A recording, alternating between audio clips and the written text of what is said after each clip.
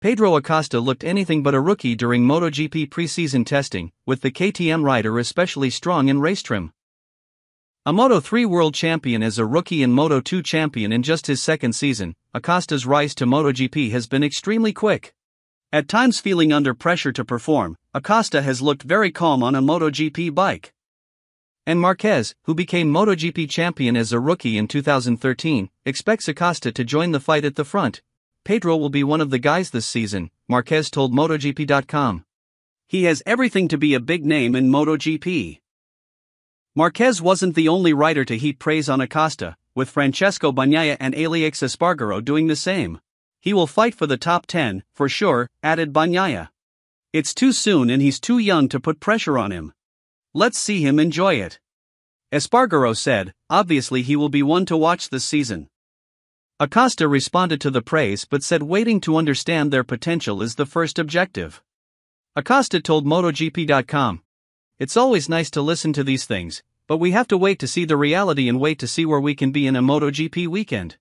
The new format with the first QP on Friday, also with the qualifying and sprint race on Saturday is going to be a question mark. Anyway, we will try to be ready. The last 3 years I have been living with pressure every day. Imagine a guy that's 16 years old arriving at the factory KTM team to win. It's 3 years of his life focusing on just winning. For sure, there is pressure, but I am managing better than my first season in Moto3. In Moto2 I got a lot of pressure from myself and it was my fault for putting all this pressure on myself. But it's better now and I just keep it down." After 3 MotoGP seasons with Ducati, Luca Marini will be aboard the RC213V as he begins the process of trying to bring Honda back to the front of the field. Honda's difficulties over the last few seasons have been well documented, but with Marini and Johan Zarco, LCR Honda, moving to the Japanese brand, new ideas could be just what Honda needs. Steps forward during preseason testing were made, while Honda expects to be fighting for podiums as the season wears on. But that's unlikely to be the case in Qatar, with Marini more concerned about putting the finishing touches to his adaptation to the Honda. "The time has come to go racing again, and now I get to do it as part of the Repsol Honda team," said Marini. "It is another thrilling milestone in the journey I have been on since the end of last year. Every time we work together as a team we are able to find something and make more steps forward. This first weekend will give us the opportunity to finalize some details from the test and also understand better how to work during a race weekend together. We have work to do, and I am eager to start it as a factory Honda rider." For Joan Mir, 2024 signifies his second season with Honda and the 2020 world champion will have the task of leading their development. Speaking ahead of this weekend, Mir said, "Another season is finally here. Always you're excited to start the year and to get back racing because there is nothing like racing a MotoGP machine. We have had some good time between the test and this weekend to keep training and put everything in place to start the year. I am happy with how everything has been progressing and I am confident we can keep making improvements over the course of the Qatar GP. It will be a weekend of building and capitalizing on the important moments. Our aim is to start stronger than we did last season to begin the year in a positive way." On the other hand, Marc Marquez dominates the spotlight heading into the 2024 MotoGP season. The season opener this weekend in Qatar is his race debut on a Ducati, after making the seismic decision to quit Honda. Marquez, at Gresini Ducati, will ride a GP23 this year while his factory Ducati and Pramac rivals step onto the updated 24 version. But can Marquez arrest the decline of the past couple of years?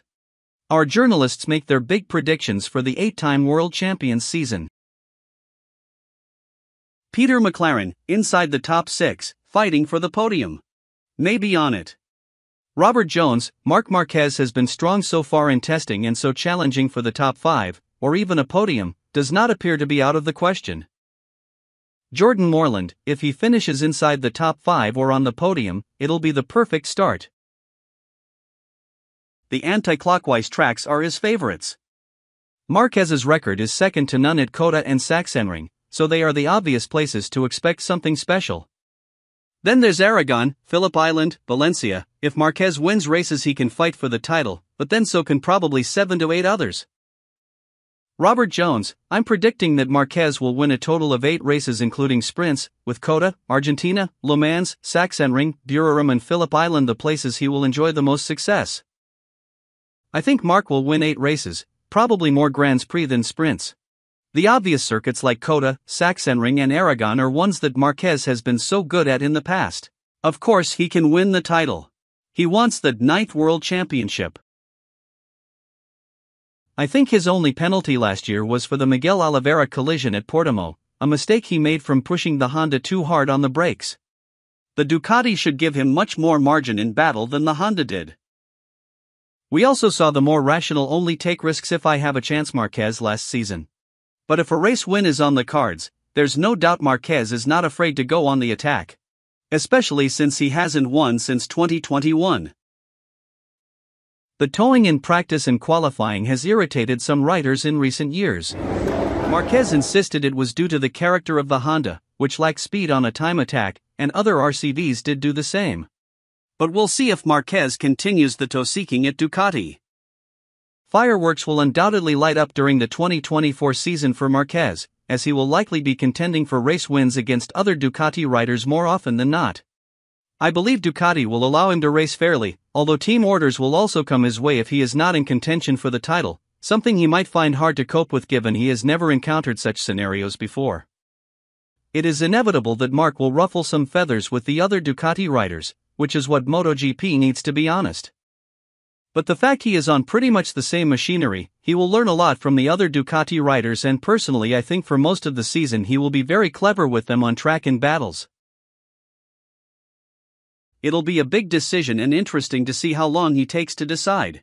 The longer he holds out, the better he can judge the competitiveness of each bike and team, including his own Gresini Ducati. But the longer he waits, the fewer options will be available. If he's fast in having fun at Gresini, something he said was his main goal when leaving Honda, I wouldn't be shocked if he stays put. But if his top priority is to win a 9th title, his best chance will clearly be to join a factory team, either Ducati or KTM.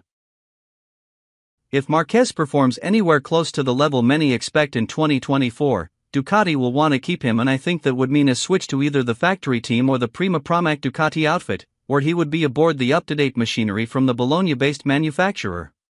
KTM could rival Ducati if they want to make a splash signing, but Marquez remaining at Ducati is the most likely scenario. Hard to say, part of me thinks he will stay with Gresini if it goes well and he is enjoying himself. It is the perfect team setup for him as it's family-orientated. But if Honda seems to be progressing with their bike for 2024, I could see Marquez going back to Honda for 2025.